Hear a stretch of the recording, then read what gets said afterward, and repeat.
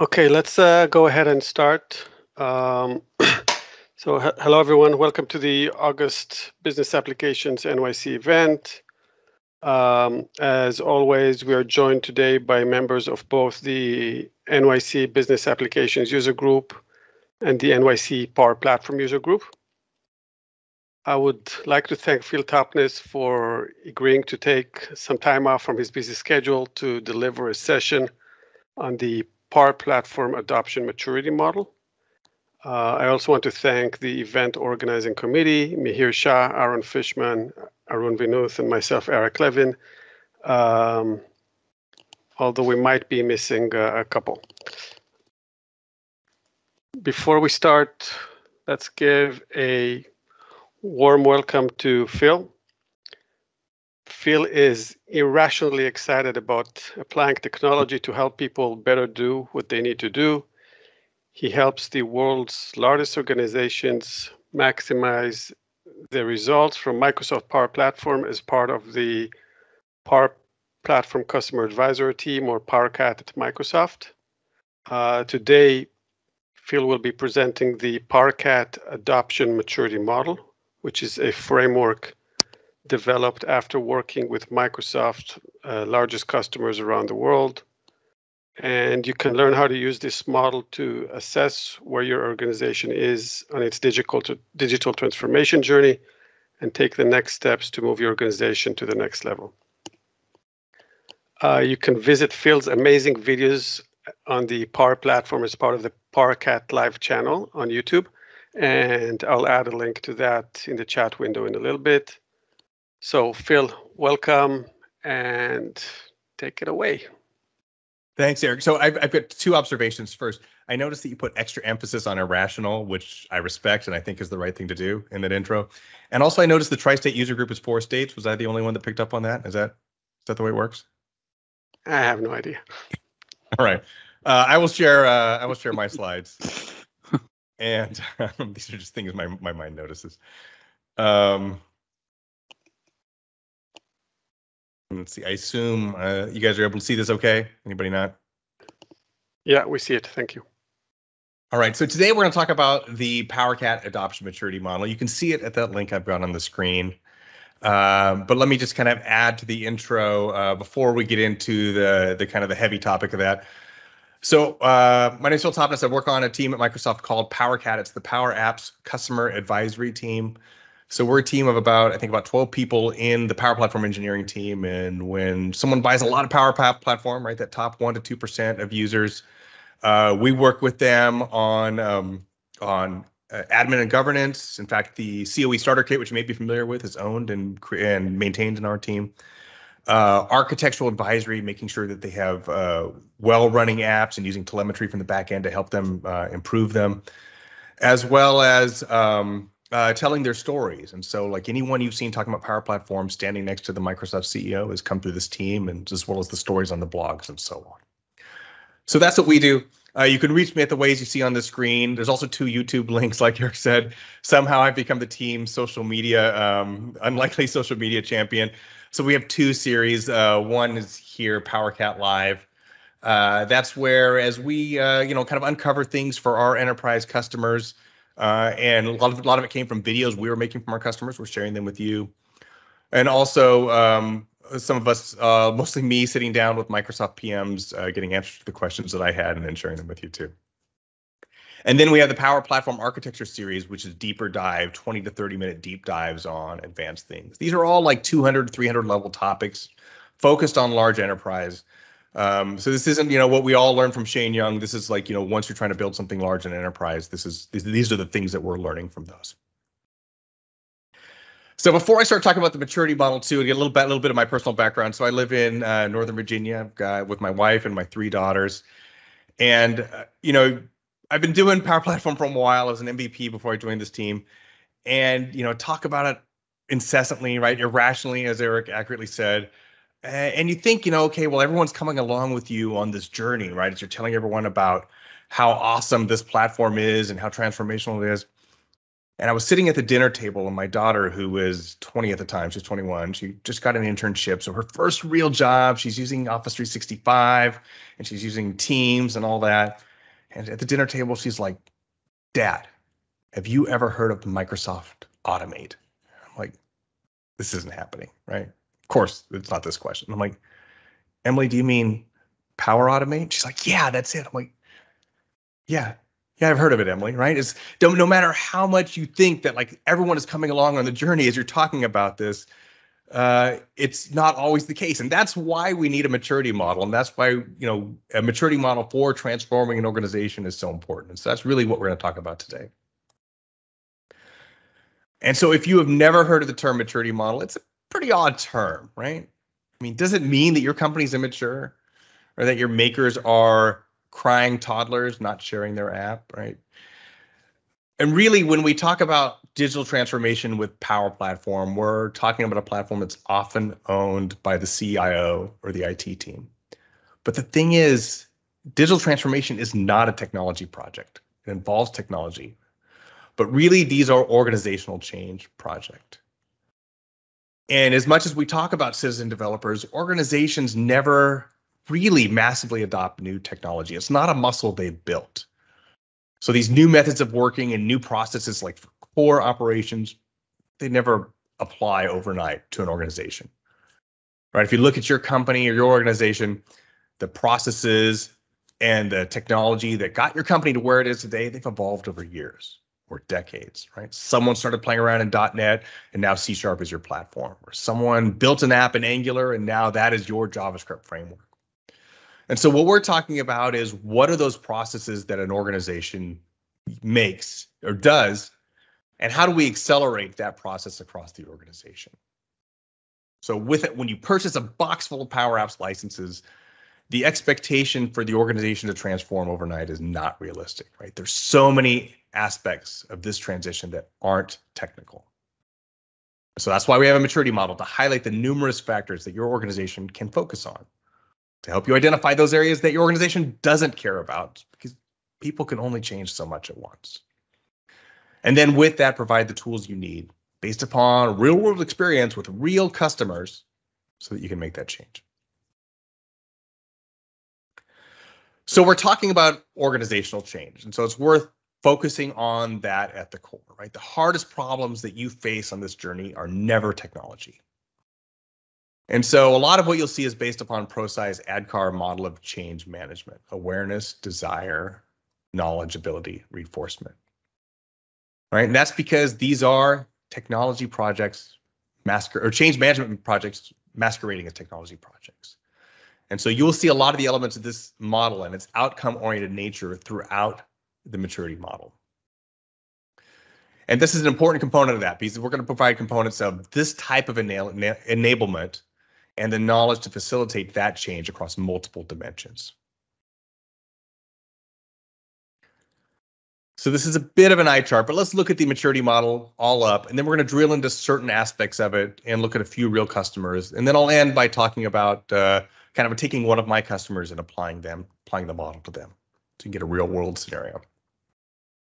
But the maturity model itself covers 5 levels from initial to leading. And really, these are the path that your organization is going to take as it learns anything. And so we start at initial, right? And initial is where pretty much everyone starts, right? There are no defined processes. Individuals in the organization are finding their own way or discovering Power Apps. And then you move up to repeatable, right? Teams are beginning to identify what works and what doesn't work and come up with common methods. And then those methods become defined, right? They're getting documented and standardized. And that enables central administration and really opens the door to having a center of excellence team. And then as you move forward, you get to scaled, where there are standard processes. And now what was defined in the third state level 3, now becomes, we hope, at least just the way it's done, right? Or it's on the transition to becoming there. And this also then opens the door to allow consistent measurement of these processes as well. So business value can be assessed and measured more consistently.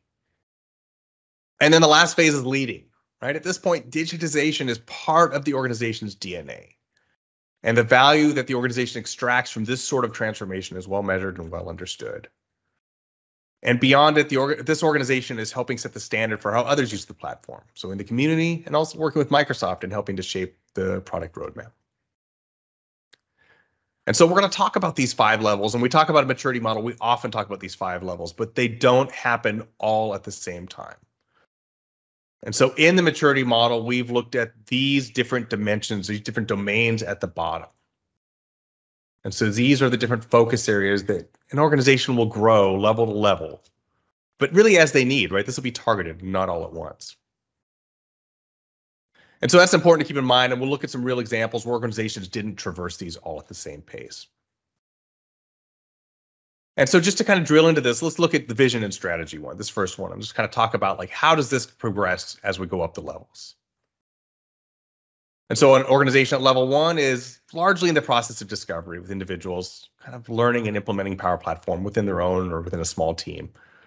But as we move up the levels, we get to a point where these teams are not isolated islands of transformation, but there's a larger organizational agreement, a dedicated owner for the platform that can drive it within the organization, or at least within the IT portfolio.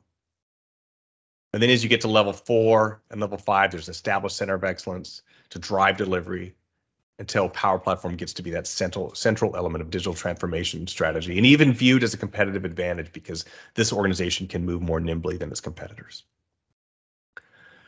So that's an example of walking from level 1 to 5 in the vision and strategy. And I thought what we do to really get into this is let's look at levels 1, 3, 5 across all the domains and look at a few specific customer examples. So for level 1, let's look at this example. You may have heard Lauren Taylor's story. She presented with Satya on stage, and she's done a number of customer stories and videos for us. She's now a principal at Manitou Park Elementary. She discovered Power Platform through Office 365, right? She's kind of going up to the waffle on the top left. What's this? Started playing around with it, watched some videos, asked some questions in the community, and built some apps on top of SharePoint and Excel to basically solve her problem in her class, right? Measuring reading scores and some other things for managing her class. So this was not part of an overall Tacoma Public Schools strategy or even for her school strategy about Power Platform. This is someone just kind of scratching their personal itch, trying to solve a problem with this technology. And that's kind of emblematic of level 1, right? It's really kind of ad hoc. And so moving across those domains for level 1 organization, you look at vision and strategy, very bottom-up driven. Low complexity scenarios like Lauren's example with SharePoint and Excel, not something you could reuse across even other classes, right? This is something she built for herself. This really isn't a strategic decision.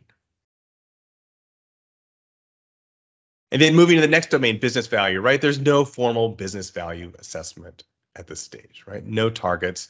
Really for someone like this, the business value is in their heart, right? Lauren knew had a problem she needed to solve. She needed some automation to solve it. She doesn't need to measure it, right? But she's the one investing in it. And then nurture, right? There's really no formal nurture. It's all ad hoc. Maybe there's some app in a day events, maybe some team-based initiatives, but really it's people finding their own way. Admin and governance too. It's usually completely wide open, right? The Wild West. Environments are creatable by all. There's no DLP. There's no control over who can create a data gateway. In fact, I worked with someone who wanted to play around with RPA to solve a problem in her organization. And they were in this phase, and she was like, well, I don't know how to set up a data gateway. And I was like, well, you might be able to. And sure enough, we got it all configured. They're attached to an existing data gateway. Not something we should be able to do, but it is very typical of an organization in this phase that hasn't implemented any controls. And then support, right? Makers support their own apps. There's really no rules or no formal support on how makers are supported or how the apps themselves are supported, right? And here again, automation, everything's one-off. Environments, DLP, everything is one-off. And for what it's worth, those of you that are in consulting, there are a lot of organizations in this scenario, right? It is a huge opportunity if you're in consulting to find organizations that are in this state having many pockets of success and they have no idea this exists, right? That is, in fact, the majority of Office or M365 organizations. And then, of course, fusion teams, right? There's no really little pro dev use of Power Platform and teams are working independently. And so in the full maturity model at the link, you'll see that each one of these has specific opportunities for progressing each domain to the next level. So across level 1, right, there's several opportunities, right? Starting to build awareness is kind of the theme here. Organizing training events, hackathons, lunch and learns, right? Making people so they don't have to discover the platform or discover their processes, but let them know what's out there. And then finding and nurturing champions. Now, of course, if you already have the Center of Excellence Starter Kit installed, those reports are there for you, right? You will be able to see who's using it and how much use they're getting and find those champions and be able to identify them. And then once you have those champions identified, organize show and tells, publish case studies, shed light on these people that are having success, and not just the app, but the people that are doing it. Why did you do it? How did you cross it? How did you solve the problems or find your way? And then that'll make those people kind of not only a guiding light, but also available to others that are working on the same process. So now let's skip up 2 levels to level 3. Standard Bank is the largest bank in Africa, 12 million customers, 54,000 employees. They started early, February 2017. That's really early in Power Platform years. And they grew their adoption. Now they have 400 different apps being created from operations to HR. And they've got business-led transformation at the lowest level, but also at the highest level. And so they've got organization-wide apps, but also branch-specific apps. And so they've got a lot of the elements of level 3. Repeatable processes. They're measuring their success and how they're executing digital transformation. They've got a Center of Excellence team, and they've got some still organic growth of people at the edges building their own team-based apps because they're now aware of the platform. And so if we look across those 7 domains for level 3, right, you've got a dedicated product owner. You've got a single voice or team that is representing Power Platform across the organization. You still got some bottom-up and top-down innovation, right? So you've got some apps that are across large swaths of the organization, like division-wide, and some that are team-based. And you've got an understanding of how Power Platform fits in your overall IT portfolio, right? Doesn't mean it's your only low-code platform or your only app platform, but you know where it fits and you know where its strengths are. So for business value, indicators are understood, right? You've got a clear way of measuring them continually and reported on and reviewing them against goals. And these may be macro goals like overall usage or number of apps built, as well as measuring specific high focus apps and if they're measuring their goals on efficiency. You've also got a way of identifying which of those high business value apps that we want to focus our energy on, right? Now that we've got a defined community of champions, where can we help focus their talents and grow and build and make sure that we're doing the highest value apps for the organization? And so to identify those high value apps, you've got business pain points quantified both before the app starts and also measured when it finishes. And so in level 3, you've got a pretty well-defined nurture campaign, right? Makers are understanding where the business pain points are and how the Power Platform can help them solve it, right? Through across both apps and Power Automate and that sort of thing. There's defined training and upskilling, right? So makers are no longer finding their own way. I mean, we're still all relying on Shane Young's video, let's be honest, but still there's a path within the organization for people to build apps and do it and within the procedures that are set for the organization. There's an internal champions community, right? So that you can share best practices across and within the organization. And the COE Starter Kit Nurture module was adopted. So that way new makers are welcome, they're introduced to the community, and they're also confined where the policies and procedures are. Moving on to admin and governance, right? So those things, as we move into from level 1 to level 2, where rules start to form and procedures start to form, into level 3, where they're now codified. And so you've got an environment and DLP strategy and a way of requesting those. Even if it's just through Microsoft Forms, you've got a standard way of requesting DLP exceptions in environments. You're monitoring app usage, you're monitoring license application and capacity and consumption billing and those sort of things. And then you've got a way to use custom environments for ALM. Even if you're doing the ALM manually, you've got dedicated environments for your key apps.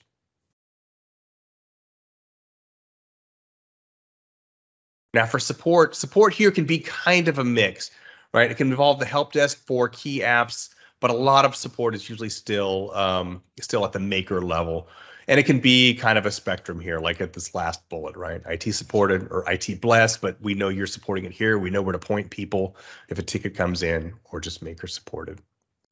And a lot of the support strategy involves also making sure that you have a way to answer makers' questions when they have a question around policies or a request for something that's outside of policies. And then for automation, right? Environment DLP requests are automated. Apps are likely deployed manually, but still using solutions. So you've got the foundation for easy deployment and a consistent deployment, but also the foundation for automation in a later phase. And then communication on these processes and compliances between the Center of Excellence and makers is more automated and standardized, right? Standard DLP policies and that sort of thing. So makers know what to expect. And then finally, fusion teams. At this point, fusion teams are the concept of like pro devs or pro coders working with low coders. They often plan work as a team, but work independently, right? So we'll see things getting thrown over the wall like PCF controls or custom connectors for a standard set of APIs, but not really working on a project cohesively. We're also hopefully seeing some use of source control in app lifecycle, right? So that we've got some source control so we can go back in time if we need to resurrect an old app to replicate an issue. And ideally standard libraries, custom connectors, and even custom app templates that are themed and branded towards the app, right? Making it easy for people to get started and do things in a way that the organization expects. So at this level 3, right, there's several opportunities. Here's a few that we pulled from the overall maturity model.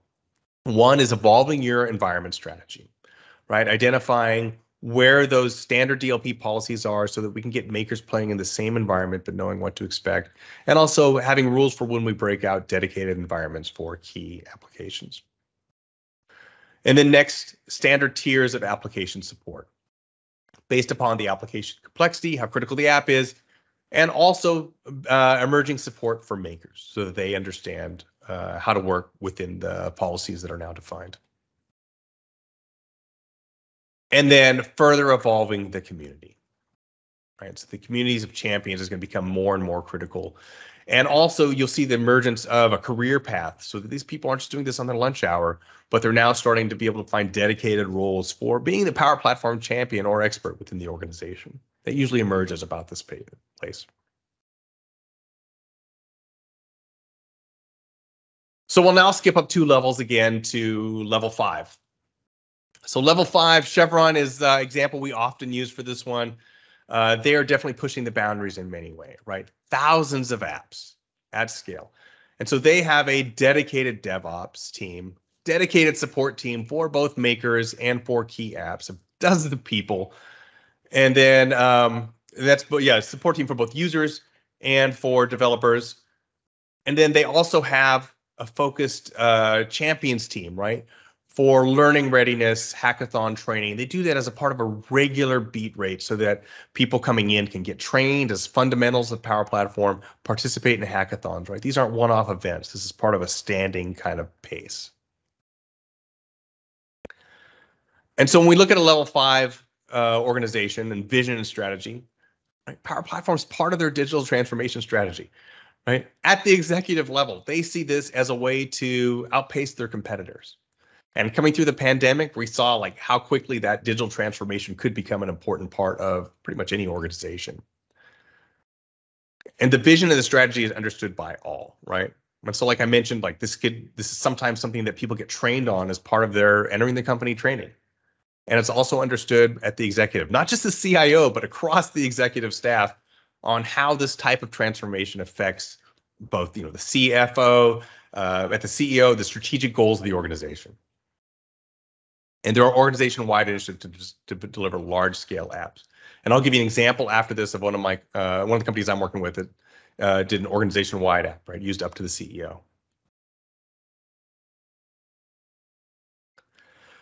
So for business value, right, they are looking at the big picture of business value, both across the organization, but also rolling it up app to app, right? How much are we saving from using robotic process automation? Well, how much are those bots saving us? Power virtual agents, right? How many deflected calls are we getting from our chatbot? What have we automated with apps in Power Automate? And how does that compare to the amount of labor that would have taken us before? Right? They're rolling this all up so they can really quantify how much they're saving. And then in nurture, we've got a large internal community, and we've given examples like with GSK, the pharmaceutical maker. Right? They have a community of makers. They started at level 1. It was a few people on their lunch hour, and now it's 1,500 people. Right? They've just transitioned over like a year or two. That's that step from just starting off and people kind of discovering this to a large structured community that was global and that has proven value, right? There is a defined career path. People will make their jobs focusing on Power Platform and nurturing others or leading projects, right? So this is an established community of mentors. There are existing adoption campaigns and structured training so that people they can come in and know how to get the foundation Power Platform, but also know how to build apps within the organization's branding, within their DLP, and within their admin and governance. So that takes us into admin and governance, where we could talk about some of the structure that's put in place, right? And so if we look at this, we now start to look beyond just Power Platform, but into overall enterprise architecture, right? Decisions are made in the Azure and other cloud architecture that are based upon how consumable will this be for Power Platform? How do we make this easy for makers to consume? And I'm not just talking about custom connectors and APIs, but we're talking about other configuration of identity or other extensions so that we can make sure that this data is consumable by this very active community of makers. And practices that this company has done, they will share with the broader community, share with Microsoft, right? So they are now leading the way. Like, this is how we have found the best way to do it. And so there's automation support activities, of course, right? For change ownership of apps and things that are typical, right? They are not one-off things, right? They are just part of the way of doing business. And a lot of this automation for the Center of Excellence Starter Kit is fully implemented and extended. And also, there are responsibilities and ownership are fully understood to build and operate solutions, right?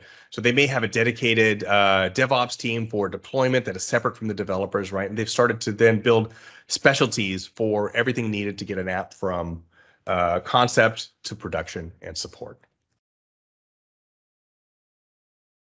And that deployment is automated, right? So owned by each Fusion team or a dedicated DevOps team. Environment lifecycle management is automated. And if you didn't see it with the Center of Excellence Starter Kit, we just released an environment lifecycle automation component for it in the last couple of weeks. So that gives you a leg up on doing this sort of environment lifecycle automation, right? So environment request, DLP exception request, expiring trial license or trial environments or short-term environments as well.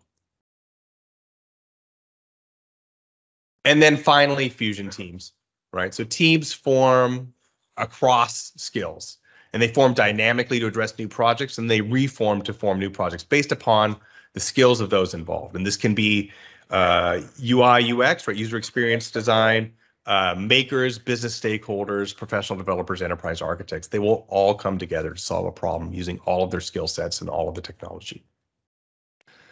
And so that means that there is a common development strategy, right? Citizen and pro developers are working together and not just handing custom connectors or PCF controls over. They're working together to build things. And so that way the makers and the citizen developers they're involved the whole time and can really shape the project, right? We're no longer writing requirements documents. We're really fully working agile. And so the opportunity at this level, right, is to capture those ideas, right? You now have a machine that can execute on the highest value ideas and build value for the company. So now your goal is to find those ideas. And so we've got in the Center of Excellence Starter Kit, we've got the innovation backlog. And so this is a way for people to submit those ideas, describe their pain points, describe the process, and then we will do some high-level estimates on the level of effort to build this and an estimate of the ROI that you will save by automating it. So that's available for you to start to capture some of those as you move up to level 5. And then, of course, simplifying application lifecycle management, right? There are, of course, the GitHub Actions and the DevOps tools for automating application lifecycle management, but making it more accessible for makers is definitely something we're working in the platform. And there are some tools like the ALM for makers tools that are part of the COE Starter Kit that you can use to start to deploy that in your organization. And then lastly, and most importantly, right, tell what you're doing. Tell the community, tell Microsoft, so that we can learn from you and learn what you're doing and make the Power Platform better suited for this level of use in organizations.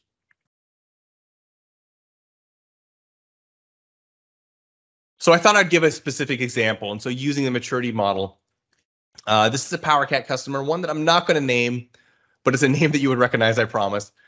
And they're taking a less traditional path for Power Platform. And I thought they were a good example to show how organizations aren't going to move from level 1 to level 2 to level 3 in these straight lines. And so they chose Power Platform not for digital transformation, but for rebuilding a couple web apps that were currently custom built in Angular. Right? So they were saying, we have these enterprise apps. We want to use Power Platform for these and no longer do custom build in Angular. They basically wanted a web app and a mobile app. They're going to use Power Platform to Canvas apps to deliver it. Now, this is an app that's going to be used for the entire organization, over 50,000 people, and created by an existing team of pro devs, right? So this is not the traditional digital transformation that we talk about. And so let's look at it from across these different domains. So if we look at vision and strategy, they had a dedicated Power Platform owner. They know where it fits in their IT portfolio, and they had it targeted to these specific corporate-wide high visibility scenarios. And so the product owner for Power Platform in this company is focused primarily on addressing those key scenarios, not digital transformation, at least not yet. For business value, there was no formal business value evaluation because they had already done that when they decided to move to Power Platform from Angular. So they knew the business value of modernizing these apps and how the platform would affect that business value for them as well. And then we look at nurture, right? A little surprising for a company that's deploying an app at this scale, but there's no broad nurture program for this organization because they're not focusing on broad adoption of Power Platform. They're focusing on building a couple apps, right? So they're at level 1 here. But then compare that with admin and governance, right? They actively monitor usage and performance using the COE starter kit and using application insights for their core apps. Right? They have well-defined DLP policies that are very strictly controlled, and they also strictly manage their environment access and app lifecycle. Right? Their environments are locked down. And then moving over to support, right? They're a little bit of an outlier here. Right? They had a support process for their existing app because this is a core app used by every employee in the company. And so they've just adapted that support process for the 50,000 people, including the CEO that use this app, right? So this is now, basically their help desk is now supporting their Power Apps. And then interestingly, if we look at automation, right, we think about ALM and that sort of thing. This team decided not to invest in ALM for this initial deployment of Power Apps. They did standardized manual deployments using solutions. And this was a strategic decision, and it was also coupled with some ALM limitations we had in the platform at the time. And now they're moving towards ALM, but they're automated deployments of this app, right? But they're very low on this one. And then finally, we look at Fusion teams, right? Well, they're not technically like a Fusion team like we think of citizen developers and so on. They had business stakeholders, infrastructure planning, UX design, all working on one project plan to deliver these apps. And I wanted to highlight this because not only is this kind of an unusual case, but it shows, even though we talk about level 1, 2, 3, 4, 5, organizations have focus areas. And so it's important to discuss this within your organization, an organization you're working with. Where do you want to focus on, right? They made conscious decisions on each one of these to not focus on nurture and to focus on securing their platform and admin and governance. And so for a team like this, what's next? Well, at this point, they've evolved to where they wanted to be for their apps. Their apps have been a huge success, right? Getting hundreds, sometimes a couple thousand users every hour hitting them. And so they are starting to evaluate broader digital transformation. And they're going to do that more quickly because they've got all of these things at level 4 and level 5, right? They've got a framework for admin and governance and for support. And so now they can turn their focus to these things on the left-hand side and move more quickly because of the foundation they've built. So I wanted to provide this as a real example of how an organization can be successful, but maybe focusing on different levels across maturity model domains. And so to close, where do you get started with this? And so you could see the maturity model at that link there. Read through it and assess, like, where is your organization's maturity model? And then looking at it and thinking of that last example, right? Where do we want to focus short term? Where do we have executive support to focus? And choose a few, right? Don't try to do too much. Choose a few to focus on and then use the resources provided at this link to then move from where you are to where you want to be, level by level. Use pilot projects to test it. Shape it to your needs. And then share what you learned in the community. Share it with Microsoft so that we can all learn from what you're doing, and we can roll it back into the platform, into the Center of Excellence Starter Kit to make it better for what you're doing. Thanks for taking the time to learn about this.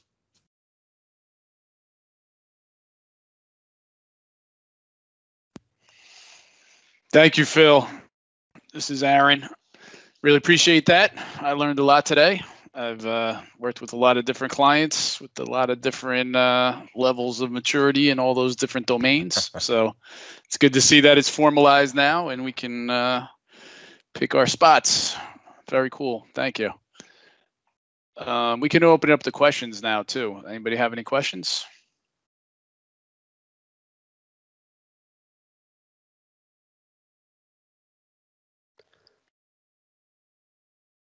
A little bit above our pay grade. Say it again. A little bit above our pay grade. Oh, yeah. It's a big topic, but what I like about it is, if you look at the model on the website, there are resources for each level, right? So it's like, yeah, we would like to get to this level. What do we do? It's got some tools for it.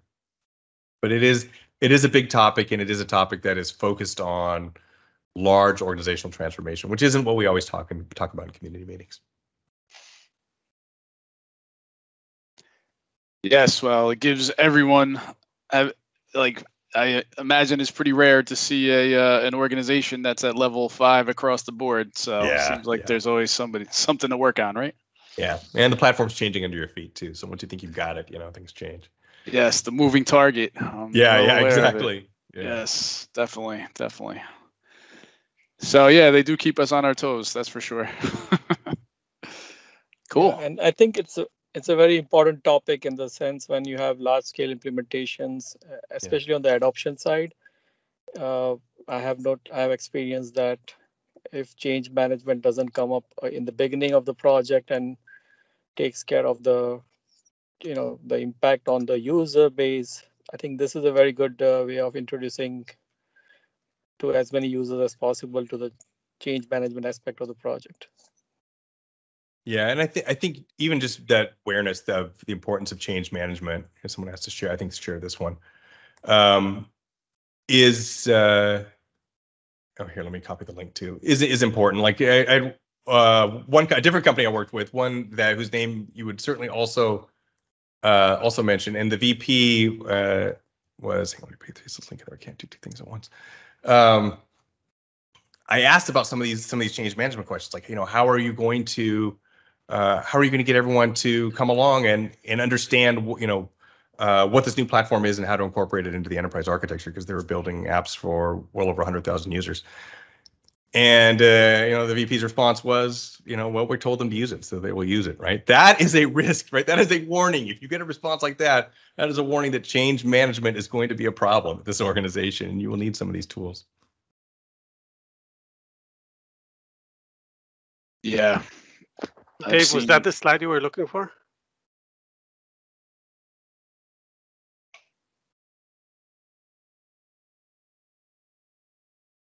Or maybe it was this one. I think it was the one that showed all of the, I think it was that one. Yeah. Yeah, and at the link too, then there's some links on for each one of these with what actions you can take to move up.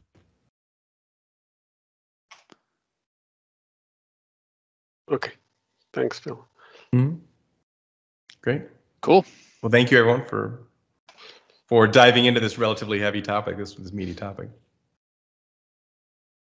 Yes, we appreciate it, and we look forward to having you back soon. I'd like that too. Let's build something next time. Ah, yes. You always like to do demos. Today it was all slides. So yeah, right. This is a collector's item. Yeah. Now you're talking. All right. So, Aaron, you want to just close out? Yeah, we'll just give everybody. We have some more information. Thank you again, Phil, and everyone who participated today. We just have some additional information before we let you go here. Our Microsoft user groups are still in public preview. And we have started transitioning our user group to this new platform. So if you have a chance, please register here. We've also started putting our events there as well. And once the platform is live, we're going to be, basically transitioning over to this as much as possible. Right, Eric? That's the goal. Okay.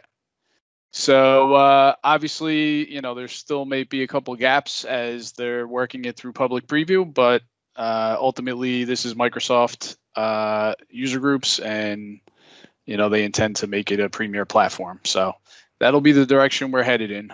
All right. We have some additional announcements. Power Platform 2021 Wave 2 Early Access is now available.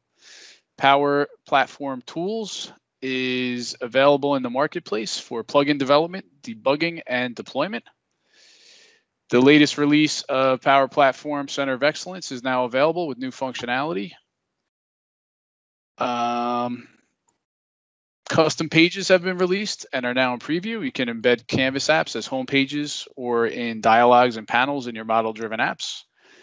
We have new functions in the Power FX language, and Canvas components can now directly access scope, such as global variables, collections, controls, and tabular data sources. All right, so thank you, Eric, for compiling these announcements. This is great. I'm learning here too, so this is good. Our next event is scheduled for mid-September. The exact date, speaker, and topic will follow in the next couple weeks.